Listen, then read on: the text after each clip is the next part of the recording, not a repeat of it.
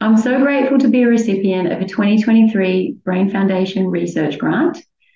This research involves patients presenting to the hospital emergency department with signs and symptoms of concussion, but who are also under the influence of alcohol and other drugs.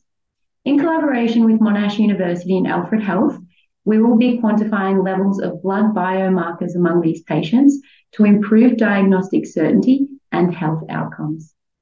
Thank you again to the Brain Foundation for their generous support.